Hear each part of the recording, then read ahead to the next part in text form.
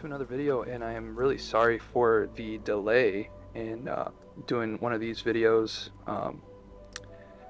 The reason for the delay is recently I've had some medical issues pop up and haven't been able to do kind of like a dialogue video, kind of like this.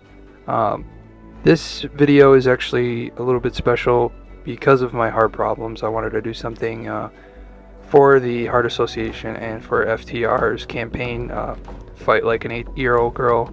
I know it sounds funny, but it actually means a lot because of his daughter's fight with a hole in her heart. So this is kind of in honor of that. At the same time, kind of another video where I do not such a quick time lapse. This is only sped up 4 times, so it's a little bit of a longer video than normal. I wanted to really focus on the little bits that I do here because I really don't show a lot of my pencil technique. A lot of what I do recently is digital, and as much as I like digital, to me it's still a crutch. Every now and then I like to still draw in pencil, ink, mixed media, and this one is mostly pencil. Near the end you'll see that I use a white gel pen, and for the wording on the shirt I used black ink. But this is Dax Harwood from the tag team FTR on AEW, and it's his daughter.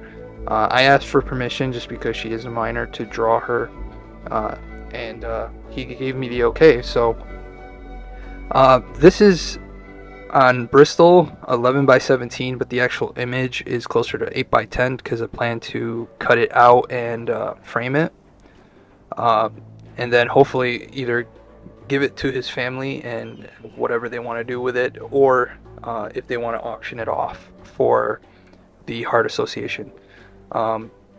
It was a lot of fun to be able to draw in pencil again.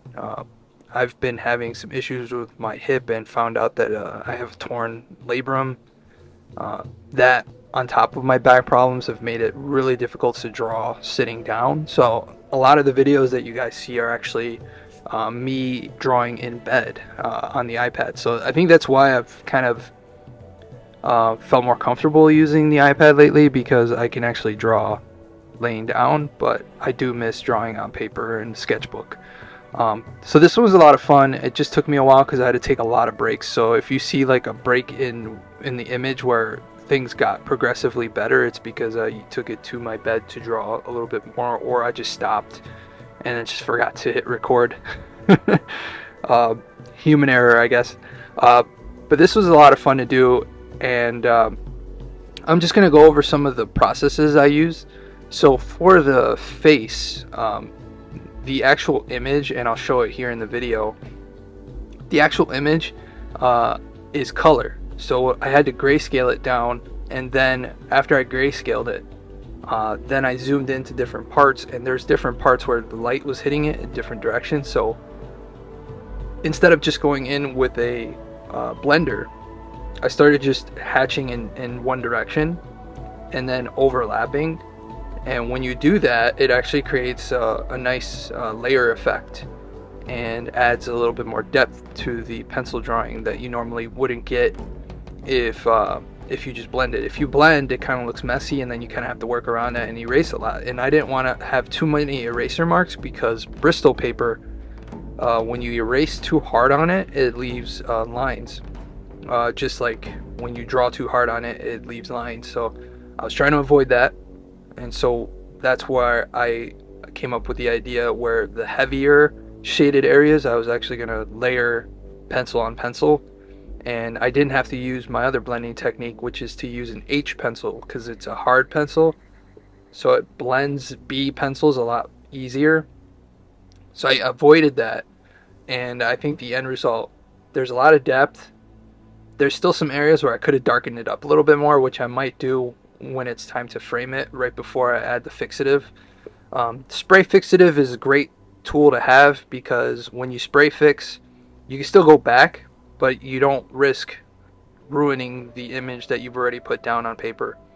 And some of the pencils I use an 8B, 4B, HB, and then I use my mechanical pencil, and then for inking I use my .3 Copic uh, Copic pen, and I believe I ended up using just a little bit for the thicker areas of like where it says 8 and year.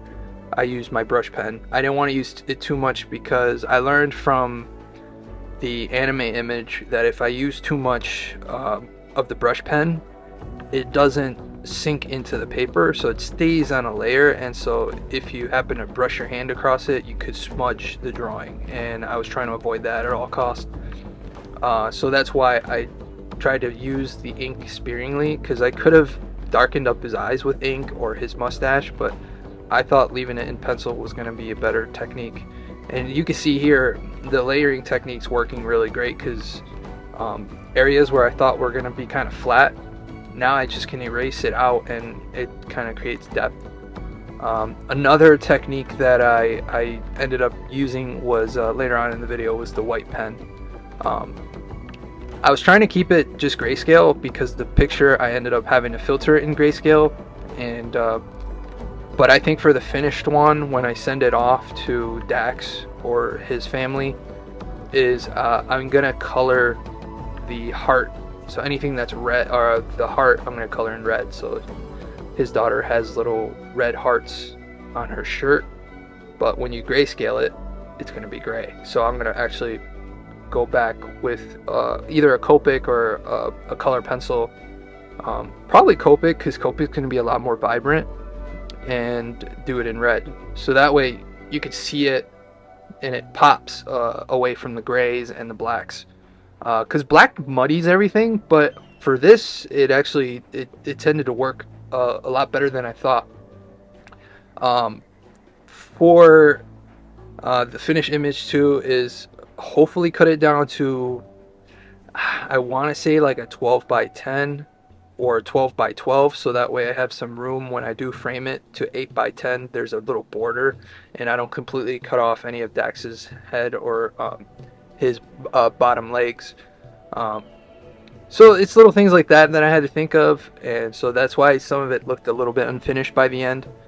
But I'm gonna leave you to the great sounds of the Borderlands 3 menu music, and you can enjoy the rest of the video. I want to thank everybody who's kind of hang on the channel with all my health issues in school.